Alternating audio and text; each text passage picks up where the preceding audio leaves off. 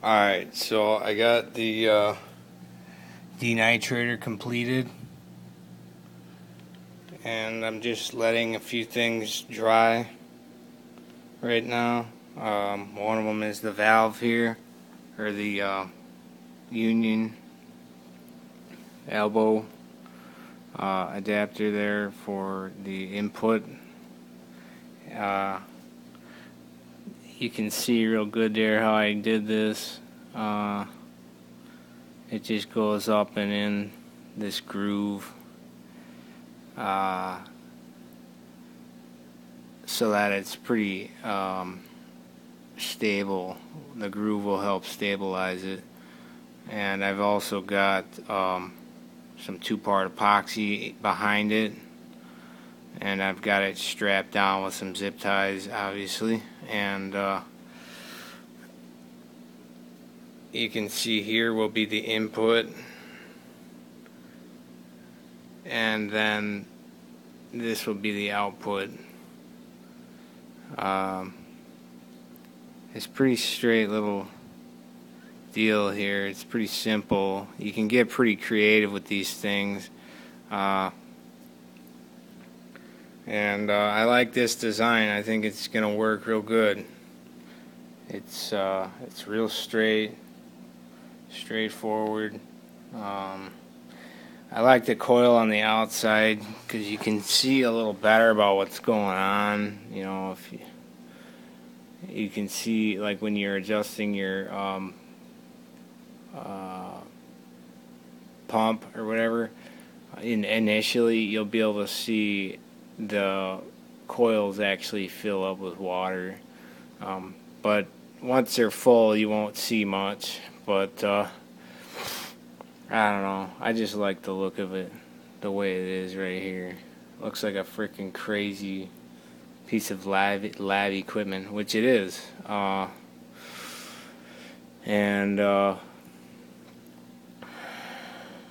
Anyways, yeah, it only took probably 2 hours or so to do. Well, nah, maybe a little more than that, gathering the parts and everything. It's a really simple concept. It takes probably, once I get the pump and the ball valve regulated, it's probably going to take about 15 minutes for the water to get from the first coil to the last coil. It's really going to be slow. And all the media inside have got, let's see, 29, yeah, 29 pot scrubbies inside this thing, which will provide lots and lots of surface area for the bacteria to grow on. Should be more than adequate for the reef tank over here. But anyways, yeah. I don't know if you want to follow this design. I know it's going to be a pretty good one. It's going to be rock solid system here. And I'll show you once like I said, once I get it all up and running here, I'll show you the final install in the in the actual stand. I'm gonna put it down under the tank next to my sump, and you'll see where it's gonna go.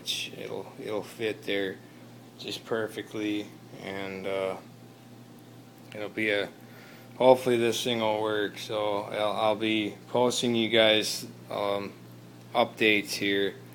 One more video to show you the final install, and then I'll be making periodic videos throughout the following month or so, to show you guys how effective it actually is, if it's working or not. So anyways, thanks for watching.